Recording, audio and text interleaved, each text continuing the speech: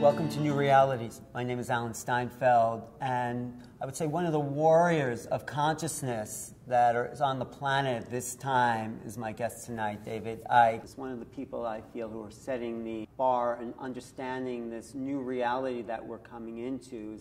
I just saw him give an 11-hour lecture yesterday, connecting the dots from conspiracies to ETs to banking fraud to protests, and he pulls it together from a very spiritual level and gives us a perspective of how to move forward as truly multidimensional beings. And I feel when the true history of consciousness is written, your name will be a part of that because you're bringing truth and clarity. And what I liked about your talk, because I put you in a box of conspiracy, you offered spiritual solutions.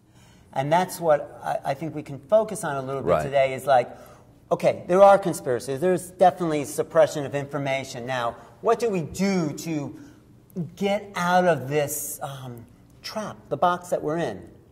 You know? Well, for me, it's a simple thing. I call it becoming conscious.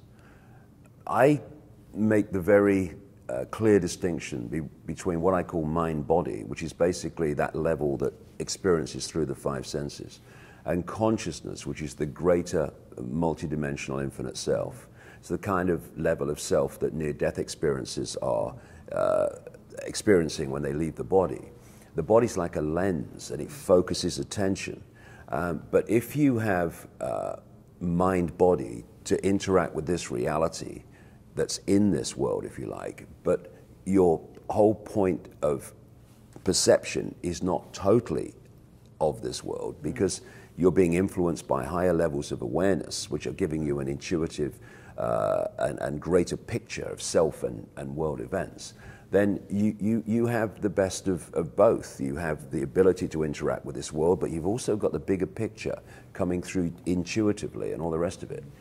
If you get isolated only in mind-body, as I call it, only in the five senses, so basically there's nothing that you are influenced by except what your senses are receiving in terms of information, then you are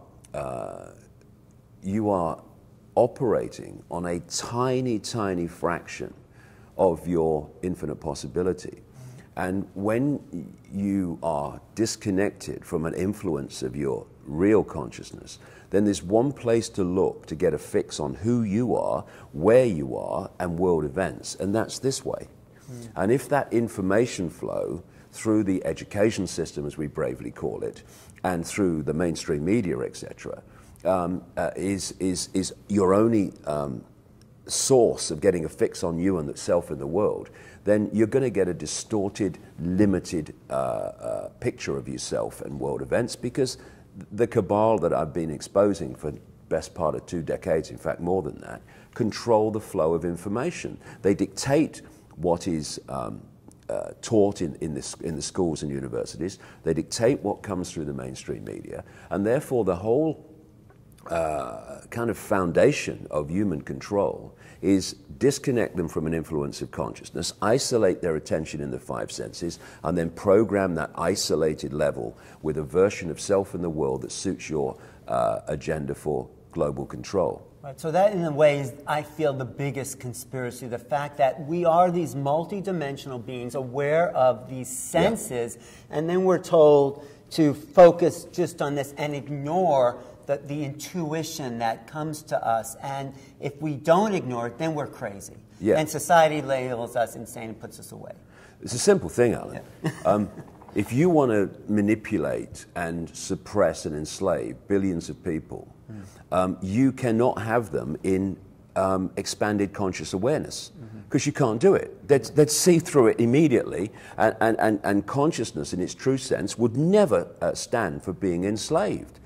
So you have to put them in a tiny bubble of reality that sees themselves as little me, I have no power, etc., etc. And that's what they've done, and it's done systematically. Simple thing. You see, when I got into this, Alan, I was a journalist and I was a television presenter with the BBC. And then I had some amazing, what you might call spiritual experiences, paranormal experiences. They're not really paranormal, but they are from the, the normal view of the world. And I started to realize that there were other explanations for life, the universe, everything. And they were compelling explanations. And my question, being a journalist, was, why aren't these taught in the schools? Why don't we see this in the media? What's going on? And that made me realize there was a conspiracy to suppress this information and emphasize two polarities, which should actually be one, but two polarities in the way that they are expressed in our society. One is religion, and the other one is science. And we see religion and science as opposite sides, when true spirituality and true science are actually the same thing. Exactly. But they pull them into a polarity. Now, here's a simple question that I ask myself. I've traveled the world a lot, I see them. We have thousands and thousands of television channels all over the world, endless thousands and thousands of newspapers and radio stations. Apart from those that specialize in it because they're presented by people who are interested in the information, how many times do you ever see anywhere in the world television documentaries asking anything about the nature of reality? You don't see them. Well, that's why I call this show New Realities. And of course, the inquisition of religion has blocked people from this expanded view. So, but what's happening now, yeah, they put 7 million people in a box, but like you've said and other people on the show, there's a shift in vibration where the box is ripping at the seams and they can no longer contain the consciousness that you've experienced firsthand. Well, what happened to me, Alan, is that in 1990, I went to see a psychic because for the previous year, when I was in a room alone, I was a journalist and I was a national spokesman with the British Green Party, but when I was in a room alone, it felt like I wasn't alone. And by March 1990, this has become so tangible that, long story, I went to see this psychic. And this stuff started coming through. I'm presenting the sport and the news to the BBC, and this psychic suddenly telling me that I'm going out on a world stage to reveal great secrets and all the rest of it. But one of the key things that I was told right back at the start was that there was through this psychic, there was a vibrational change coming, i.e. an information change, a consciousness change, that was going to act like a spiritual alarm clock. It was going to wake people up from what it described as their amnesia, their coma. Because basically humanity collectively is in a hypnotic state. And when you heard that, did you think it was, oh, crazy, that's ridiculous? Well, I'm the kind of person, Alan, that never dismisses anything, but never takes anything on face value either. And therefore, you know, what I do is I put it on the back burner, as I call it, and I'll see what happens. But you know, you'll have felt it, so many people watching this program will have felt it, that you hear something, and this might go, but this goes, yes, yes, yes. And something like that was going. I thought, you know, I've got to go with this. And not only did I go with it, I left the BBC. I went out on this a journey on the basis of, yes, I feel to go with this. And at the time, obviously, there was no evidence that this awakening was happening. There was certainly no evidence that something else that came through the psychic at that time was that this energetic change, which I call the truth vibrations, was going to bring to the surface all that had been hidden from humanity. There's no evidence of that at all. But 2 decades later, when I look at this period, it's unbelievable what's happening now. People are waking up, and literally, what do we say? People say, I woke up. Yes, from the trance that we've been held in. And you know, when you look at a hypnotist stage show, and I went to many researching one particular book, they are implanting what?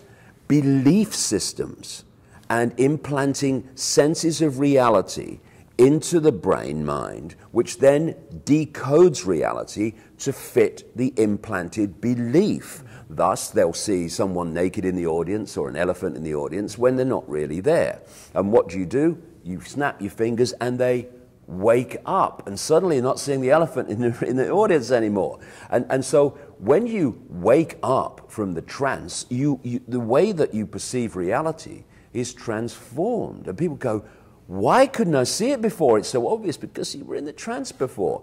And so what we are looking at is this mass sleeping beauty waking up called humanity from the spell that has been cast upon us. Because the vibration the vibration we're moving to can no longer support what your thesis is that there's a government, and then there's the shadow government that controls the government, and then behind the shadow government and the suits, and then behind them is the alien reptilian consciousness that feeds off the dramas of the human civilization. It feeds off low vibrational human emotion, which is why society is structured to produce maximum low vibrational human emotion.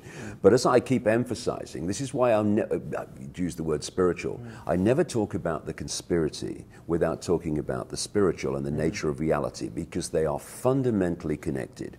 You cannot control 7 billion people physically. You can do it in a small area, but you can't do it globally. You have to manipulate people, the target population, to see self, little me, I have no power, and the world and world events in a certain way. Thus, this global conspiracy at its foundation is a mind game.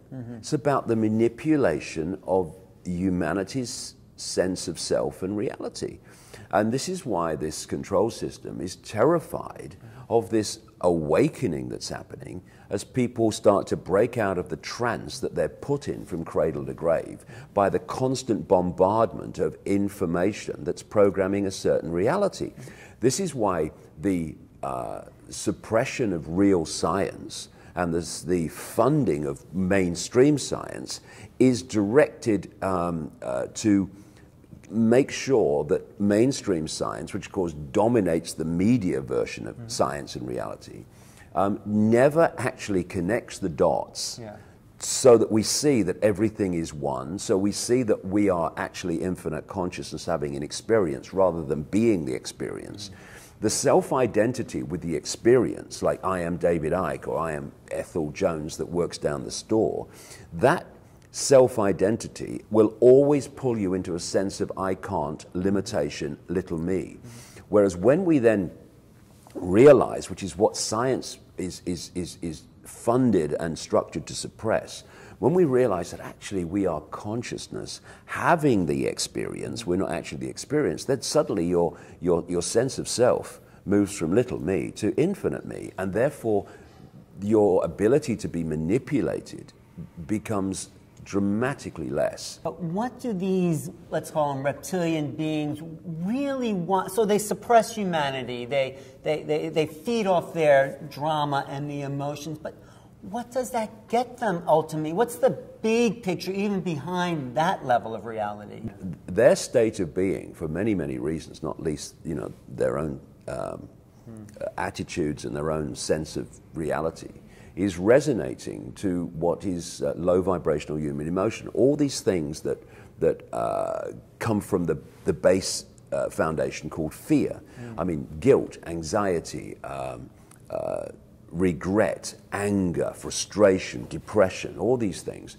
And so the more that they can get humanity to generate this energy by the way world events are manipulated, the more energy sustenance they have, because there seems to be a modus operandi with this group where they target a society and they create massive, because of their advanced technology, they create massive upheavals, geological upheavals, earthquakes, volcanoes, and tidal waves, all the things that the ancients talked about happening. And what that does is basically destroy the society that they're targeting. Then they, again, this is in the records of ancient accounts all over the world, they then manipulate the target population genetically, and they tune them in to certain frequency bands which basically relate to the collective hive mind of this reptilian group. Because, the more I understand about this reptilian structure of society, it's very much akin in principle to an ant colony.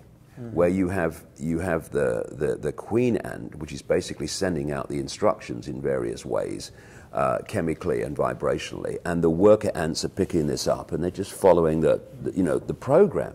And I talk about this in detail in my books, but we are being subjected, and have been for eons, to a broadcast transmission. That doesn't make it sound as advanced as it really is, but in principle, a broadcast transmission, which we are tuned to, and our DNA, which is a receiver-transmitter system, is picking up. And thus we are experiencing a contracted fake reality compared with the expansion of reality that we should be experiencing.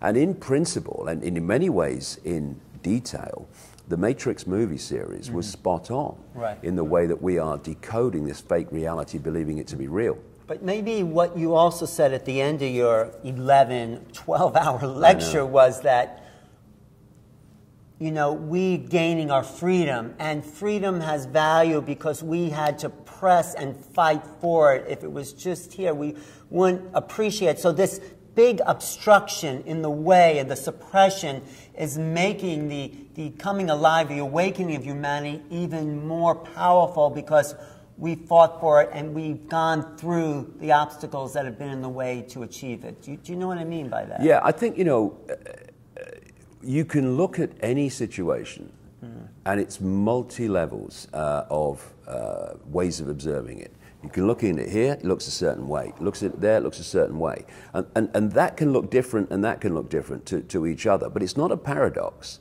It's not. It's actually the point of observation. So you can look at this from this world reality, and you can see it as a human race being suppressed by an external force. And then you can look at it from another angle, and it's a massive, on one level, collective learning experience, if you like, because what it is showing humanity, and that consciousness which experiences humanity, the consequences of giving your power away, the consequences actually of saying, you do it, you're responsible for it. I mean, no one defends politicians less than me, but, the act of what are they going to do about it? What are they going to do about it? Instead of what am I going to do about it, is a process of giving your power away. If you don't want politicians to have power over your lives, then stop giving your power to them by saying, what are you going to do about it? And there's this negation of responsibility, where people don't want to be responsible for the world. They don't want to even be responsible for their own lives. They want someone else to blame, because then they can hide the fact that they're actually responsible for what's happening to them. And again, there's no greater way of putting your power away, or giving your power away, than saying it's your fault I'm in this state. We can even blame the reptilians, but if we, and of course it's part of that mind feed, but what you're saying is, the way forward is to come back home to yourself and say that I am a joyful being that's here to experience my ultimate consciousness. Yes, and also, things are now getting really challenging and really difficult, and people are having very, very unpleasant experiences as a result of the world situation. But there's another, again, you can look at it like that, and that's accurate. But you look at it in another way, and you say, if it wasn't happening, if it was just toddling along and everything was kind of just about all right, then there wouldn't be this awakening. Exactly. There wouldn't be this, these people standing up in Occupy protests and saying, I can see the situation now. I'm a slave. I'm not having it. That wouldn't be happening. So these challenges are also gifts. I've said many times, related to my own life, never mind the principle in general, that life tends to give you your greatest gifts brilliantly disguised as your worst nightmare. And that's what's happened in my life. And I look back at where I am now, and I wouldn't say I enjoyed many of the unpleasant things that happened to me and challenging things that happened to me, but I'm glad they did, because I wouldn't be what I'm doing now, wouldn't know what I know now without those challenges. So we should be, when we have challenge, it's the understanding that we're infinite consciousness. This is just one dot in infinity. Let's deal with it. and then move on, instead of letting the challenge overwhelm us. You know, the interesting thing you said about this race that's controlling is that they use symbols a lot. Yeah. And I think we can learn from that, because symbols are not just these pretty pictures. They impact consciousness in ways of manipulating our reality. And that's what they do for these beings in control. They're reminding, I think, them, like, you know, all the cast companies have these spiritual symbols. Shell, the chevron. These are allusions to the body and spirit being one and separate at the same time. So they're playing with spiritual realities, but reinforcing their own agenda with that. Yeah, they're playing with manipulating people's perception of reality. Yeah. Because, you know, we have become obsessed with communication through words. But, you know, what I say in my books and my talks is that this universe that we're experiencing has many levels, but they're all expressions of a base level, which is a vibrational information construct. And we come through the electrical, like the ear will take vibrational information, it will turn into electrical information that goes to the brain and the decoding system of the body, and even the heart should be massively involved in that. And it moves into digital and holographic reality, which is what this is. So everything comes back to the base vibrational construct. So a word that is written, that we see in holographic reality, in its base state, that word is a vibrational field. And it is affecting people vibrationally. You know, when you read a book, in the holographic realm, you are seeing words and it's going through the decoding system of the eyes. But that book is a vibrational information field. And it's it's in communicating with you as a whole while you're holding it and reading it in parts. And that's the same principle of a symbol. And the cabal that I'm exposing that understands these esoteric, what some people call occult hidden principles, and they want them to remain hidden so we don't understand how we're being manipulated. We see a symbol of whatever it is. In holographic reality, we see a symbol on a transnational corporation logo. Those symbols, if you bring them back to their base state, are information fields. And thus, we'll look at a symbol, but what we're interacting with on a deeper vibrational level is an information field, and it's affecting us. Yeah. These people don't put symbols of particular types all over society for no reason. They do it because it's impacting upon us subliminally without us even realizing it. Like I say, communication is not through words alone. In fact, the major communication is not through words. It's by vibrational energetic exchange, and they can hack into that system by putting symbols all around us. It's like what's going on is a holographic movie in our head, which we are decoding. And thus, the way we decode reality from this information field dictates what our so-called physical holographic experience is. And the way we decode reality is dictated by our sense of reality.